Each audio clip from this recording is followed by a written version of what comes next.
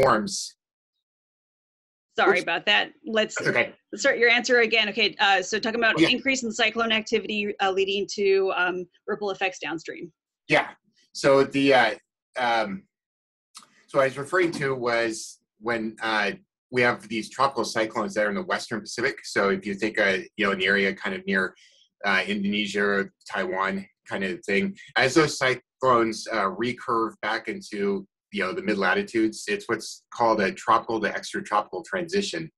And studies have shown that as those tropical cyclones, what's called recurvature, so they just, their path just takes a curve, it can set off these waves in the atmosphere, and we can't really see them directly like we can ocean waves, but we can see the effects in things like wind and temperature. Anyway, so when those waves set off, after a couple days, they can cross the Pacific to, the northern Pacific kind of off our coast, and they will, break and cause these high pressure anomalies to occur somewhere in the North Pacific. So there have been a study that showed that under a specific set of circumstances, these high pressure systems are about 3 times more common when we have a tropical cyclone than otherwise. So what was brewing in the Pacific a few days prior to our anomalous heat wave? Yeah, so there was this tropical cyclone called Tropical Cyclone Champy, and it was kind of, it wasn't a particularly strong cyclone, but it was there. It was a legitimate, legitimate tropical cyclone, and so that is possibly a precursor to our pattern. And so what these, what it does is it sets off these Rossi waves and basically modifies the distribution of high and low pressure systems in downstream in the Pacific. And so you could kind of think of it as it modifies the waviness of the jet stream, in kind of a simple way. And where you have like a ridge in the jet stream, you tend to have, that's where a high pressure usually sits. And then where you have a trough, a low pressure usually sits. And, the troughs are associated with storms and cooler weather. And then the ridges are usually associated with sunny and warmer weather. And so it modifies the high pressure system off our coast. And previous heat waves have been associated with a specific high pressure system that sets up in a specific location off of British Columbia and Vancouver Island. And so it's kind of exquisitely placed to, give us the conditions that lead to the heat wave. So in our case, in this current case, is this high pressure system was way stronger than anything that's been recorded before. So a lot of the 20th century, depending on what station you look at. And so it was really, that's really still an open question, is why it was so strong. And when we talk about strength, to somebody who hasn't studied anything related to weather, how do you quantify strength? Are you talking about, oh, that was a 596, damn. Yeah, so in the atmosphere, when we talk about high pressure systems, so we could talk about different vertical levels in the atmosphere. So oftentimes we talk about highs and lows, we talk about the surface pressure. So that would be like if you had a barometer or pressure measuring instrument in your hands. A lot of us have those on our iPhones and whatever. We can see that a pressure is high or low with that at the surface. This one, for this particular event, it was useful to look at basically the pressure, or the let me break this out. So basically the pressure somewhere in the middle of the atmosphere. So oftentimes we look at what's basically called the center of mass of the atmosphere. So it's kind of like, if you're at a part in the atmosphere that's where half the mass is above and half is below, that height or that the pressure at that level will be related to partly to, or largely to the temperature of the layer of atmosphere below it. And so in this case, the atmosphere was so warm that it caused the pressure in the middle of the atmosphere to be really high. And so that's one way we quantify that. And one observational way we do that is we use what are called radiosonde balloons. So people might be familiar with weather balloons, the big balloon, and you get to see it launch, and it's kind of fun. They're fun to launch. So we use those we have a large network of stations across the U.S. One of them was in, there are a couple in British Columbia. There's one off the tip of the Olympic Peninsula in Washington, and it's launched twice a day. And that weather balloon, that weather balloon launched actually measured the highest pressure at that level that we had ever seen before. And so what it was is indicative of basically the strength of the ridge and the amount of heat that was built up within it. Yeah, I understand there were some records broken just looking at, soundings at, 10,000 feet, 20,000 feet, and so on, like temperatures we'd never seen before. Never seen. Yeah, it was, it was crazy. And I've said this before now. I think it's a great point is that, when the weather forecast models, 10 days ago were predicting, they actually did quite well in actually predicting the strength and extent of the heat wave. And when we saw this, the strength of this high pressure, it was much stronger than anything we'd seen historically. And it was so early in the season that, we thought, man, those models are really off. They're really wrong. Can't trust those. And if you see the Weather Service forecasts over the last 10 days, they were forecasting maybe 95, maybe 100 for Portland, just until about 1 or 2 days before the event. And basically what we kept expecting was that the forecast models were going to, kind of change. Whatever was wrong with them would kind of change as we got closer to the event. And that never happened. And you saw what happened. We did experience largely what the models predicted. I was shocked. Yeah. I mean, I had a coworker come to me about a week out and said, "Hey, it's going to be 104." I'm like, "Oh, is that what your phone says?" Yeah, exactly. I'm making fun of it. That was exactly right. Yeah, weather savvy people are like, don't look at your little Apple weather app. Go to the Weather Service website, and you go there, and it turns out that they underestimated the strength of the heat wave. Yeah, that's incredible. I heard some people also early on refer to it as an omega block. Would that be a fair description? Yeah. I think it was more of a Rex block, but other people say it's omega block. So I think there's a fair, I think either is a fair description. It doesn't, I think in the coming months, we'll probably debate a little bit about whether that was a significant distinction. Because the distinction was the omega block, it basically a high pressure. If you look at the pressure contours on a map, it draws out the Greek letter omega. And Rex block is where you have a high pressure, and then to the south you have a low pressure. And we kind of had that situation. It was kind of weak, but or the low pressure was kind of weak, but it was it was there. So for a while it was probably a Rex block, but you'd call it omega block. I think in a research setting we generally call those more just blocks. Atmospheric blocking episodes, so it can refer to a class of systems, either an omega or a Rex, or there are other couple types of blocks too, but yeah, so that I think that would be fair. And I don't know if you have this info handy. If not, we can just get it later. But at the height, the peak of the strength of our high pressure, what were the measurements? The measurements of the strength of the high pressure, or the strength of the which strength, or just yeah, at the 500 millibar level. Okay, let me real quick look up. So I'm actually at my work computer. I've been working at home, so my all my system's a little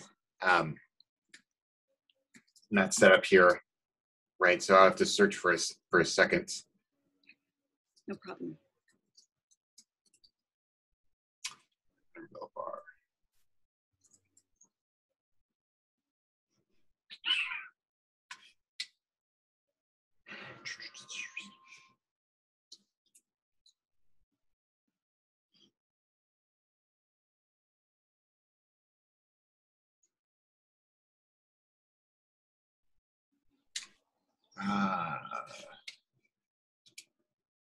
This.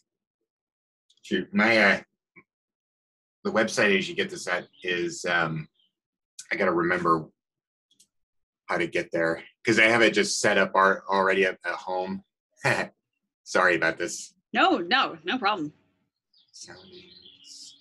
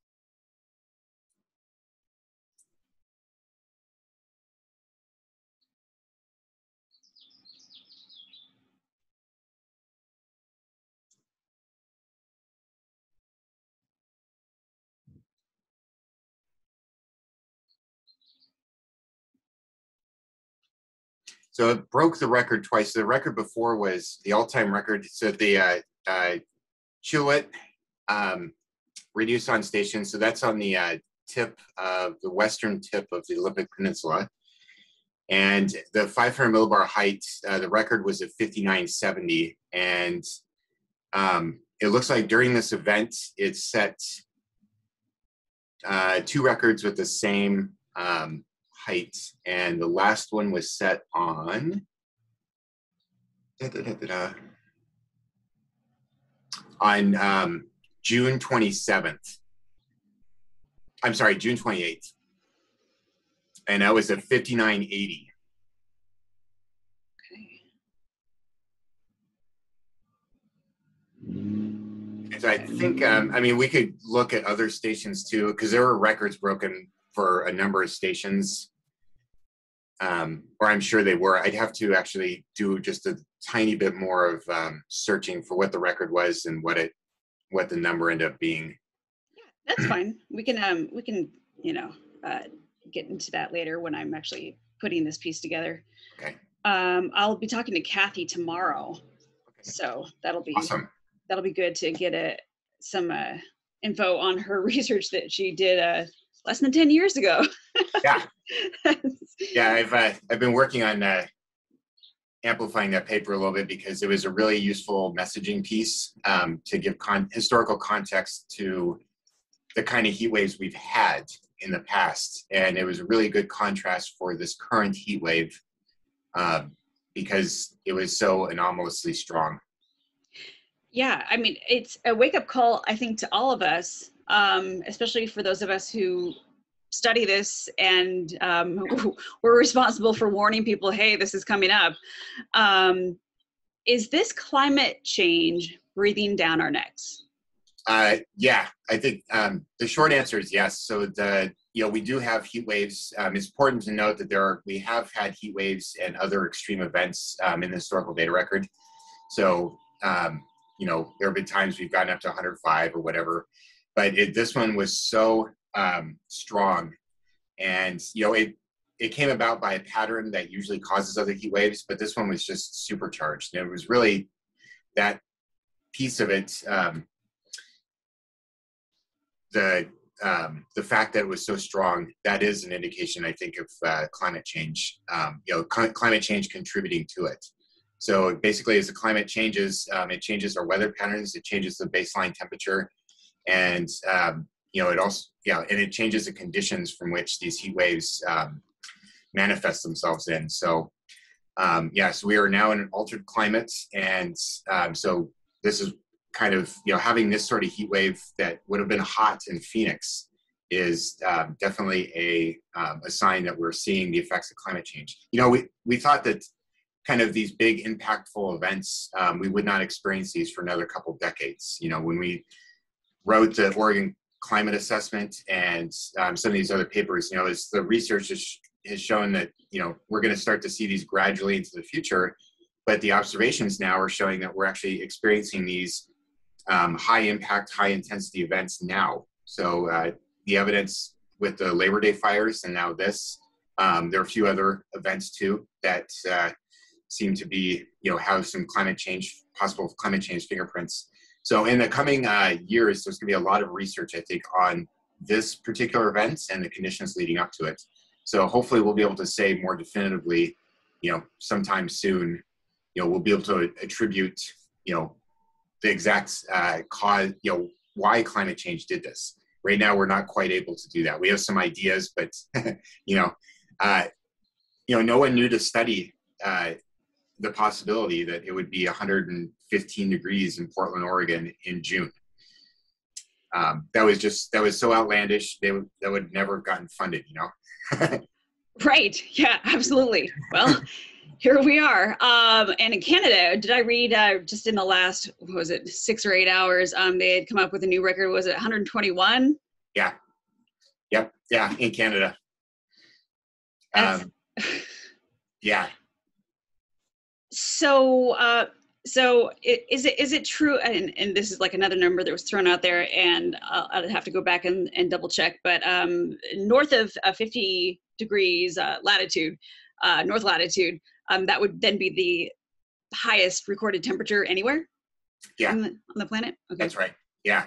So that's it's amazing, and we've seen clues to this. So in Siberia, the last few years, and especially this past year, they've had a lot of record high temperatures, like north of the Arctic Circle, temperatures in 80, 90 degrees, things like that. So we've seen clues that this was this sort of warmth was, permeating into the high latitudes, these Arctic and subarctic places that, they have permafrost and, they have solid sea ice in the wintertime, things like that. So this is just incredible. Off the charts. And do I understand correctly that when we refer to this as, a heat dome, that we typically see that, let's say, across the desert Southwest? Okay, fair enough. But since we are in the state of the drought that we're in, does that attract heat domes? That's a really good question. And the short answer is that it doesn't necessarily attract it, but it does, it does contribute a little bit to the intensity. So in our case, we're in, the second year of severe to extreme drought, especially in Oregon, not quite as much in Western Washington, but in, Oregon, Eastern Washington, parts of Idaho, we've been in this extreme drought. Soil moisture conditions are very dry. Vegetation is drier than normal, much drier than normal.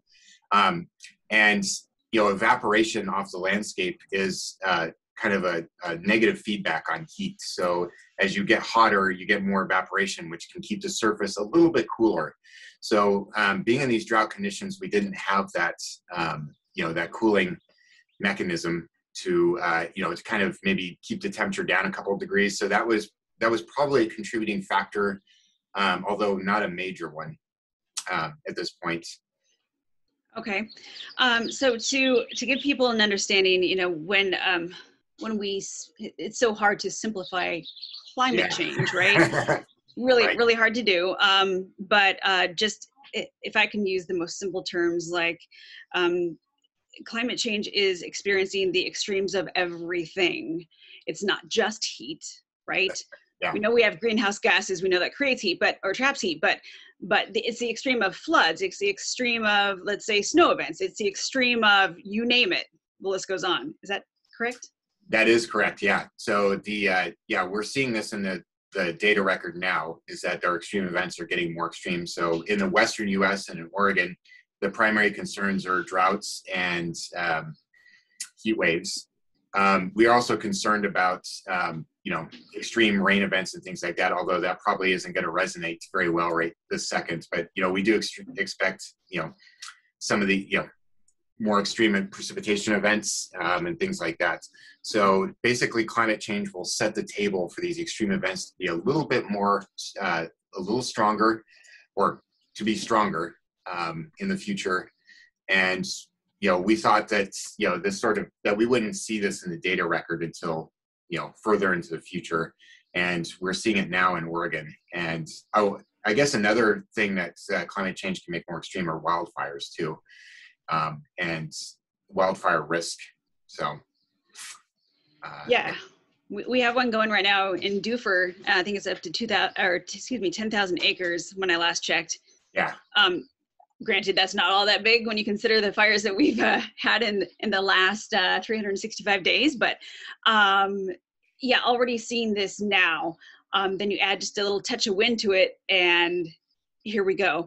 Although the kinds of winds that we had Labor Day last year, that in itself was an anomaly. Do you agree? Yes, I was. Yeah. So we actually wrote. Oh, you heard about the paper in the talk yesterday. So yeah. So those were anomalously strong. It's not clear that was a consequence of climate change, or if that was just really bad luck. But the combination. So it wasn't the strongest winds we'd ever seen, but it happened at the worst possible time, when the landscape was the driest. And actually at that time, if you remember correctly, going into that, we actually had a very similar high pressure heat dome, that was in the same, almost the same exact place as the one we just experienced.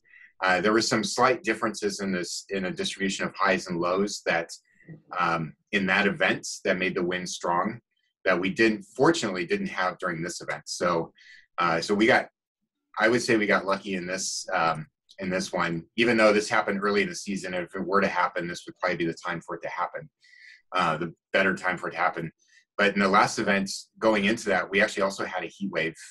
If you probably remember that we had upper 90s or 100-degree temperatures. It wasn't as strong as this one, but it was, it was more of a typical strong heat wave for the Pacific Northwest, if there is such a thing.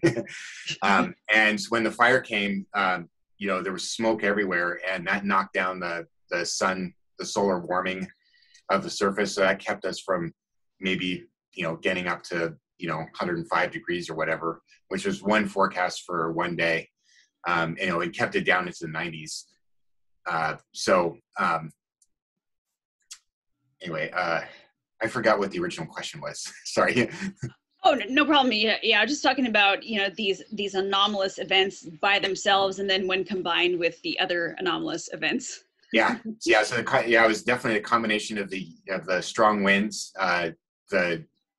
the drought going into it, and then the so extreme dry atmosphere. So that the atmosphere was so dry, and when the drier the atmosphere gets, the more moisture it tries to pull out of the soil and any fuels and vegetation that are present. So that combination of three variables, that was responsible for the fires. Yeah. Those were the weather conditions responsible for the fires. So there are other management and ignition questions. So there's the triad of wildfire risk. So that was just one leg of that stool. Yeah. So back to the ocean. What about sea surface temperatures and that contribution to big, strong ridges of high pressure setting up over the Pacific Northwest? So that's an interesting question. And actually, I'm also doing some research on that with a graduate students, or a couple of graduate students, on looking at the relationship between these high pressure events over the North Pacific and the underlying temperature. And it's still an open question whether the ocean causes or contributes to that high pressure, or if that high pressure causes the sea surface temperature to be warm. And then if there's some sort of feedback between that. It's still an open question. Some people have jumped the gun a little bit and said, oh, warm sea surface temperatures cause the ridges, and there's no evidence for that. So right now it's still, we're still trying to understand what that interaction is. So right now we don't have a good answer, at least from my perspective. And nothing in the literature really, there really isn't a clear, convincing evidence that, the causality is, which direction the causality is. So we do have some evidence that it's more of the atmosphere, the high pressure ridges cause the sea surface temperature anomalies.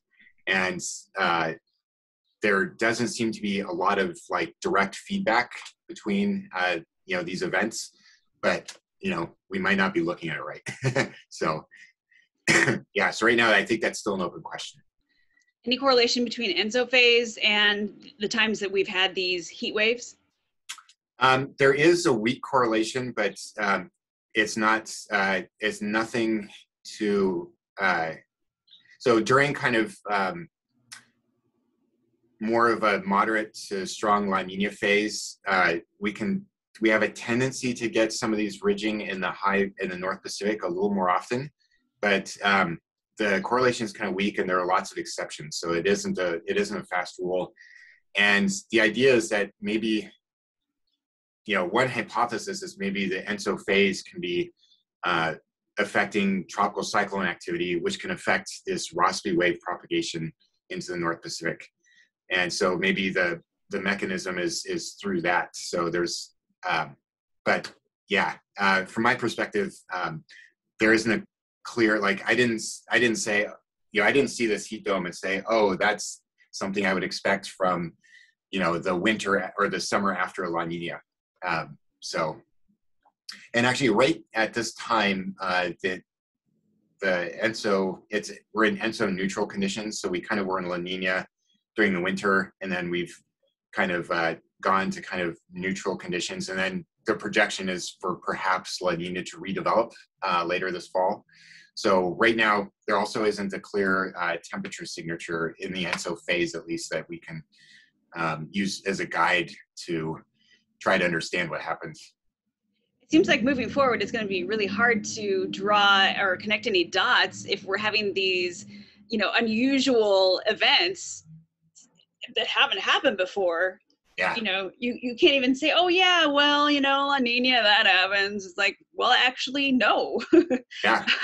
Oh, that is such a good point, is that, as the climate's changing, when we look back, so typically to understand the Earth, one of the things, to understand weather and climate patterns, things like that, is we go back and look at historical data, and, which is a very logical thing to do. So we try to understand, why heat waves were here before, why high pressure heat domes form and all this stuff, and what the actual physics are behind that. And what this event and others like it around the globe are showing us is that the past may not be a guide, is not going to be a guide for understanding the future, although it's still important. So we're going to rely now more on, climate model simulations and things like that of the future to see, what these, how these patterns are changing, and what the mechanisms are, and is there any clues and, of things like ENSO phase and stuff that can help kind of guide us to prepare for such events or forecast them or anything like that. It's during this event, forecasting it on a professional basis was really difficult because there was no analog. So we couldn't go back and say, hey, this heat wave behaved like this in, 1992 or something. And so we expect this heat wave to kind of follow something of a similar pattern. Maybe it'll have its own personality, but, we can at least kind of base a forecast off that. So right now, there's a little bit of there was a little bit of flying blind. The Weather Service did not know how warm to put the temperatures. They had the model guidance, but it was so unrealistic. Even during the event, it's like we don't even know how long the event will last. It's like When we have a heat wave, it would last 2 or 3 days, maybe 4, something like that. And the models were suggesting it's going to last, maybe we'll have a slight lull now, but maybe it'll last another week or 10 days. In Eastern Oregon, it's still going full. it's still it's still going full steam, and we don't know whether the forecasts of its duration are going to be accurate or not. Just don't know. Yeah, I think I heard that that perhaps, I know they have to verify this with, some, different agencies, but perhaps was it 118 or 119 for the state record for Washington? Yeah, in the Dalles. Yeah. I was actually asked to be on part of the committee to, I don't know, to make that record official. So there's some through the NOAA NCI, they have some something in their charter that says that when you have a large number of events, especially like state records or things like that, that people go out and check the weather station, check the surroundings, evaluate the conditions. Is there anything, did somebody park their car by the weather machine? Those sort of things, to see if that was, if there's any indication that reading was not representative of the actual temperature.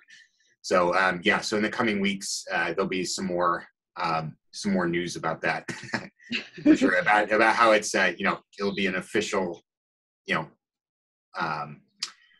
record, state record high or something like that. What is Oregon's state record high? It was, I believe, so there have been a lot of numbers flying around. So it was 118 in, there were 2 places. One was Hermiston and one was in Pendleton. And I believe those were in 1892. Let's see. Let me real quick double check that. Okay.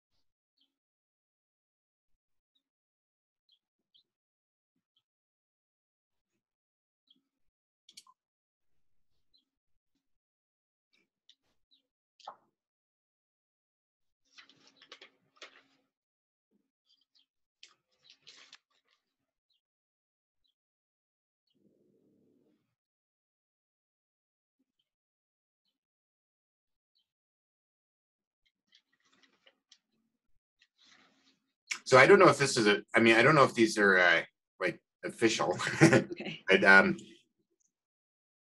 the one climatology site I go to, it's actually saying Hermiston or Umatilla set the record in July 1939 at 117. And I think the Hermiston 1898 record was not 18. It wasn't 1892. It was 1898. It was 118, and that is not considered official. Oh. Okay. And to be honest with you, anything before probably 1930 or stuff has to be taken with a slight grain of salt. Although, for climatological purposes, we treat those as the same as contemporary types of records, because that's all we have. Sure. So. Is there, do you imagine anywhere in history, I don't know, let's go back to the 1500s for fun, that we would have experienced a heat wave as we just did, but of course there was no way to really document that or record that kind of information. Is that possible? Yes, it is possible. It is. So, we're very careful when we quote records to say it's the highest on record. So just what we've measured. So a lot of people, like some of my Twitter stuff, I've gotten, things from people saying, oh, we had, ice ages or, in the ice age or something. We had, thousands of years before it had to have been hotter. And it's not necessarily, I mean, we have no evidence that it was, but statistically speaking, there is a possibility that maybe something like this occurred, and we just obviously weren't there to measure it. But there's just no record. So on the flip side, to say that, yeah, it was possible that we could have been warmer, had a heat wave that had a warmer temperature. On the flip side, we also could have never had that too. So it goes both ways. So it's also the same possibility that we could have not have had as hot a temperature. We just don't know it. So. And that's no reason to dismiss, like, hey, we need to pay attention, because heat is considered the number one killer, right, of all weather events. And so that discussion, I actually am not the discussion of whether we could have had a hotter temperature sometime before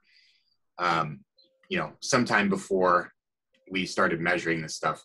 That's not as interesting to me, because just from what you said is that we've built a society here in the Pacific Northwest that was based on a particular set of climate and weather conditions. And, a lot of the Pacific Northwest is a rainforest. We don't get heat waves like this strong, and we're not, as a society, we're not prepared for it. So, you saw a lot of the images of the roads buckling. I showed one example yesterday in the talk, or Monday in the talk. And, so a lot of like our engineering design parameters were, when the engineers said, what's the temperature range we should build buildings and roads for and infrastructure for, they say, oh, build it. It's never going to get hotter than 110 here. And if it does, it'll be one day and things, it's, that's what you should do. But then we get 115-degree temperature, and then all those, roads buckle. I've heard things about, other types of infrastructure at a hard time. So some of the power lines, some of the, infrastructure associated with the power delivery system failed. And, fortunately it was kind of, minor and localized, but we saw, the fact that these things weren't designed for this weather. We saw evidence that things started failing at that time. A lot of people don't have air conditioning. A lot of the medical centers, were not prepared. They did what they could, but they weren't prepared for the influx of patients. We have agriculture and livestock production that, is built around a certain temperature range. So right now in Eastern Oregon, there's going to be this crisis that's ongoing right now, in the fact that for several days in a row, it's been over 110, and, people have cattle and things like that. So the cattle are experiencing high mortality rates. A lot of crops in the grounds that should be harvested eventually, in a month or two, are drying up and not growing correctly. What other things? Yeah. So all this, kind of all of our stuff, just a lot of different elements of our society that we depended on having a certain, certain climate, are starting to have trouble. They're experiencing, stress and vulnerability. And it's a really important point that, going into the future, we're going to have to, one of the direct consequences of something like this heat wave, one of the long-term effects is that we're going to have to start to design our society to account for these sort of events. So, in the coming weeks, it's going to be, it'll probably be more of a discussion around this, our national discussion on infrastructure and, other things, both at the state and the federal level. And of course, this is also will bleed into the international negotiations about, what should international society do to mitigate or adapt, and what kind of cooperation and do we need among various nations to have a coordinated effort for this? Yeah, I think there's probably plenty of people out there who are like, okay, well, I got myself an electric car this year, Yeah. or we are composting, or they're doing their little part. But God, if we don't have everybody on board, Yeah, like, yeah, you it's know, yeah, it's like the scale of what we're facing for it to adapt and stuff. I mean, I think it's hard to wrap your mind around it. It's hard for people to wrap their minds around it. And I think this is really an important reason.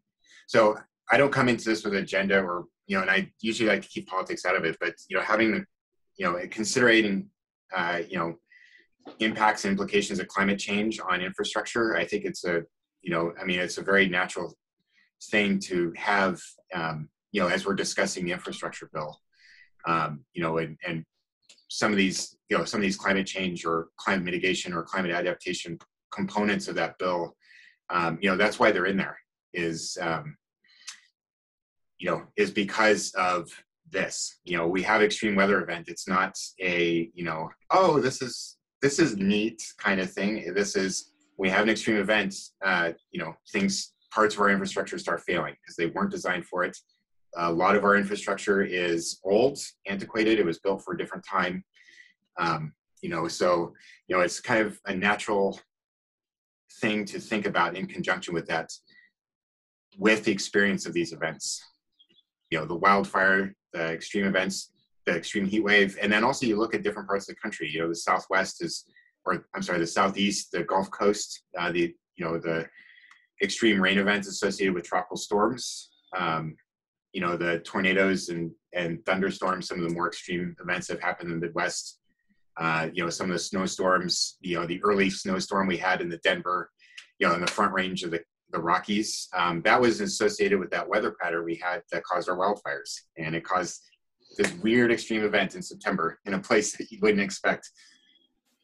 it is wild. Any kind of last words, tidbits of knowledge, or can you send the folks listening or watching in a direction so they can learn more and educate themselves? Yeah. So because I have a kind of a regional focus as the state climatologist of Oregon, we do have in Oregon, every 2 years, we have a small amount of support from the state to put together an Oregon climate assessment document. And so if you want to learn more, at least on what our analysis of like climate projections and some analysis of the historical data, and you kind of see how climate change is manifesting itself in Oregon and things like that. And so that's a good document. It also has some really nice sections on impacts on public health and on the built environment.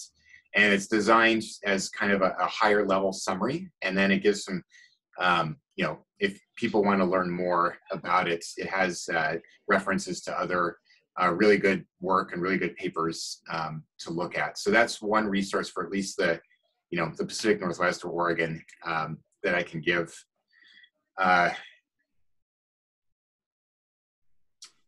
So this is the first time I've actually gotten this question. So you've, so this is good. So I didn't prepare everything for it, but the climate assessment is good for more information like that. Is there different kinds of information that might be useful for the audience that's?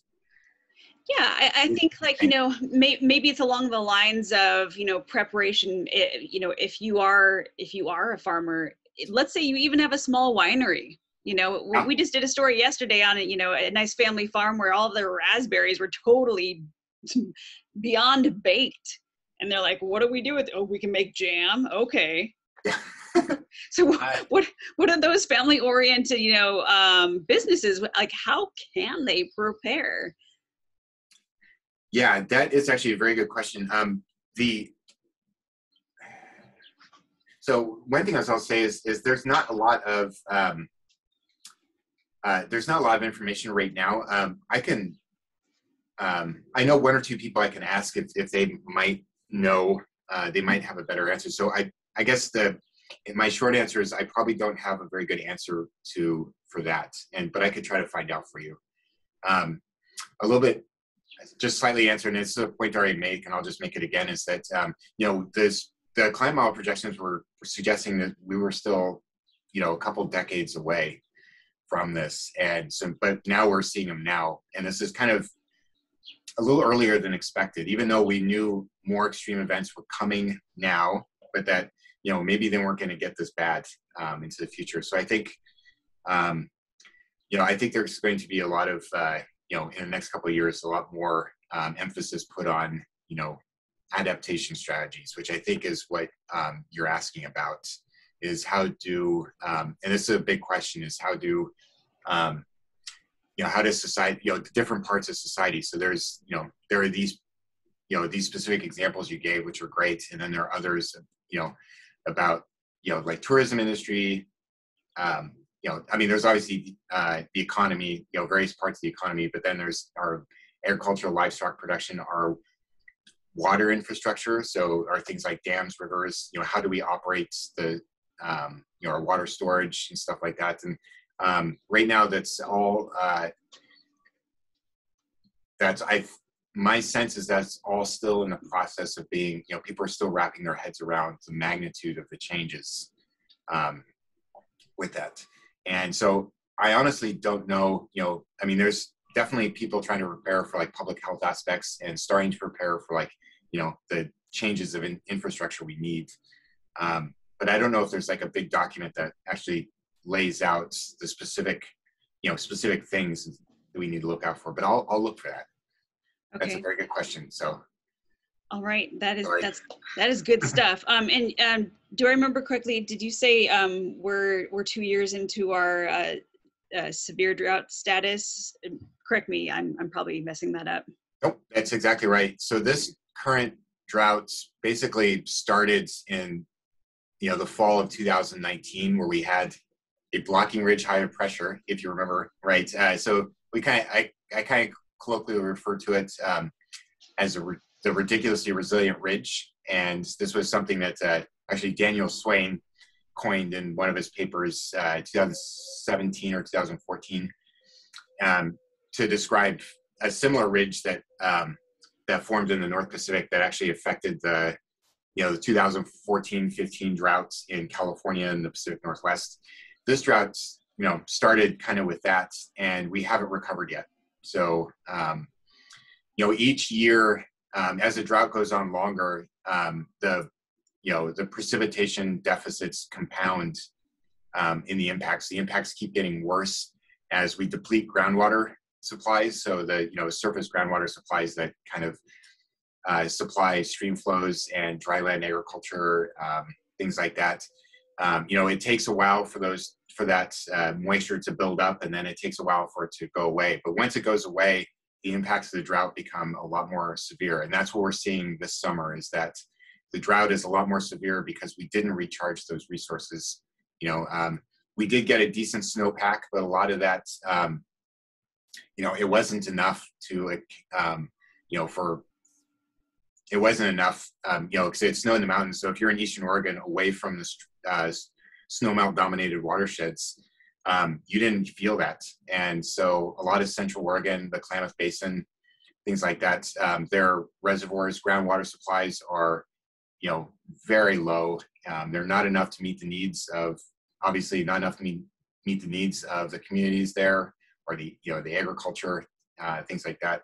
And then, as far as wildfire risk, the fuels never got really damp during the winter time. And so they've dried out earlier in the fire season. So this is why we're seeing such a high fire risk now, is that we just didn't get a moisture recovery during our wet season that was sufficient to absolve the drought from last year. And then we got less rain than normal this year, again, quite a lot less. And then we had the super dry spring, the second dry spring on record.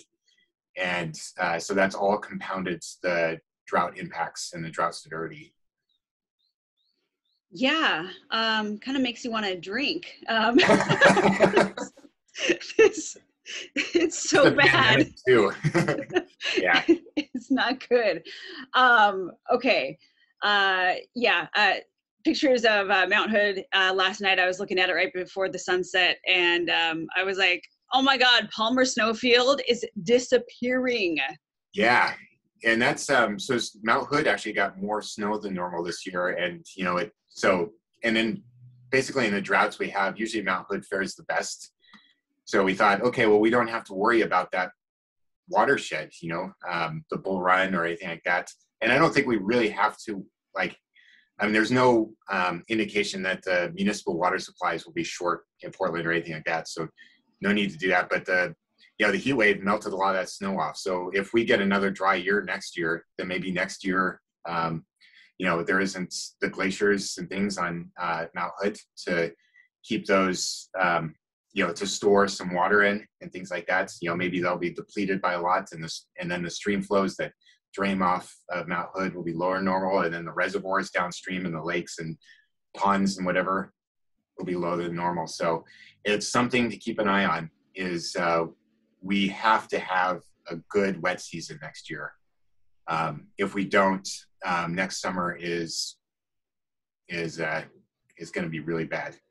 So last year I didn't say that because there was still some carryover this year, not everywhere, but there was still some carryover in the reservoirs, and it's still a little bit of groundwater. But if we don't get something, this story next year will be even worse. Okay, well, last question for you. Is cloud seeding out of the question? Yeah, it's cloud seeding. Essentially it's very expensive, and there seems to be, in some specific conditions, you can get a little bit more rain out of a cloud, maybe 10 to 20% more, but that amounts, so the cost benefit analysis of that, it's very costly to do. You need to do a lot of seeding. It doesn't work for all clouds. It doesn't work for all conditions. And you might end up throwing billions of dollars into something that with relatively little payoff. So so that, I think, my opinion of that is it wouldn't be a good idea. I think there are other reasons not to do it too, but I think, and I've heard that too from some people. It's like, oh, we should start seeing the clouds and things like that. And it happens every bad drought is, you see all these heavy clouds but no rain, and you're just like, oh, if they're just, just something a little we could do or something. It isn't going to have, it'll be a drop in the bucket, more or less, for what we're facing. The thing about cloud seeding too is you don't know exactly where that rain's going to fall. We need it to fall certain places, and it's really hard to get it there. And some of what we're facing too is the fact that the weather patterns have altered to such an extent that the storms are either weak or they don't come. So there are not that many clouds to seed in the first place. So gotta have that part. Okay, God, I feel like I could go on and on, but I will let you go on with your day here. If you're able to send me links to climate models that the public can access, that would be really interesting to follow and learn more about. Okay, link to climate model stuff. Yes. So do you want like so there's I can send you one. There's kind of a nice page that we call the Climate Toolbox, and you seem pretty savvy about all this stuff, so you've probably heard of it before.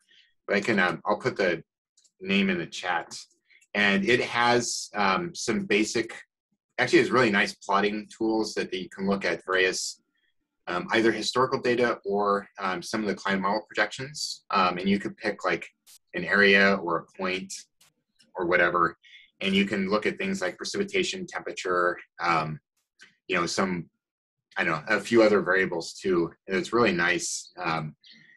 I spend so much time on this website for drought monitoring stuff and other things. But it's easy enough to use, I think, for somebody that's like, maybe not maybe slightly more advanced. It sounds like you would probably have a lot of fun on it. Might be a good resource. So that's the one I would put you on. So there are other ones. There's also one called Climate Engine, and it actually uses some of the same data that the Climate Toolbox uses, but it has more access to a lot more stuff.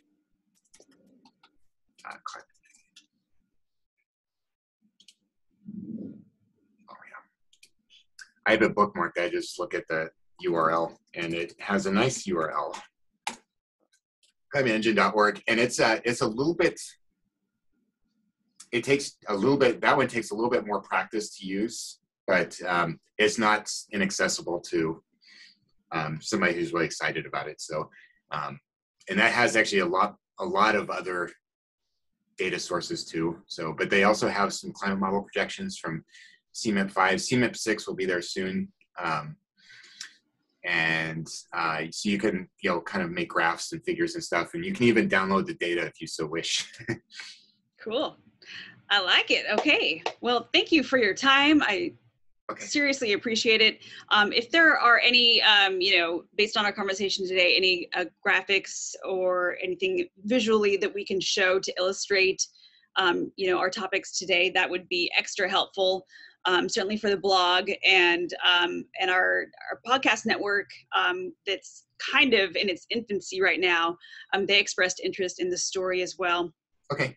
So yeah, anything that we can throw in there would be super awesome. I'm trying to get this wrapped up maybe by Friday before I take vacation. And while this topic is still hot, yeah. Get it out there in the public, because I feel like, in a couple of weeks, if it's not, blazing hot, people will be like, oh, that kind of sucked, but oh well, moving on. Unfortunately, the narrative is very likely a shift from heat wave to wildfire. Exactly. So I will do that. Actually, my time is kind of limited to, there are a couple ideas I have of something to do, but I don't know if I'm gonna have time to do it. So I apologize if I don't send you anything, but I will try. So I have it on my list of things to try to do. So I'll try to do something, but if I can't, I apologize. No problem. Thank you. I just appreciate all the time you've given me today. This has been super insightful. So thank you. Okay, yeah, hopefully I didn't lead you astray, or if you want clarification or anything, or if I know some of the things I've said are confusing and whatever, so if you need any more clarification, or if you need more specific numbers with a source you can point to, let me know too. Yeah. Okay. Yeah, I will do that. That sounds good. I'm going to stop.